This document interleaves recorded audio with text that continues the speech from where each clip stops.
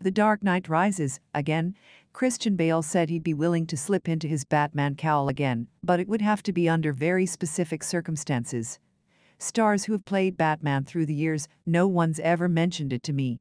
No one's brought it up, Bale, 48, told Screen Rant of returning as the Caped Crusader in an interview published on Monday, June 27.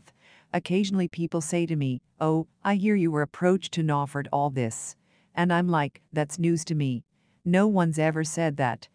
The actor, who starred as billionaire vigilante Bruce Wayne in 2005's Batman Begins, 2008's The Dark Knight, and 2012's The Dark Knight Rises, said he'd only return if he could reunite with director Christopher Nolan.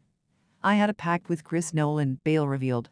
"We said, hey, look, let's make 3 films if we are lucky enough to get to do that. And then let's walk away. Let's not linger too long." In my mind, it would be something if Chris Nolan ever said to himself, "You know what, I've got another story to tell.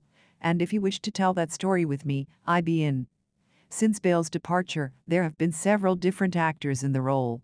Ben Affleck played an older version of the character in 2016's Batman v Superman, Dawn of Justice, and 2017's Justice League, while Robert Pattinson played one of the youngest big-screen iterations of the superhero in February's The Batman.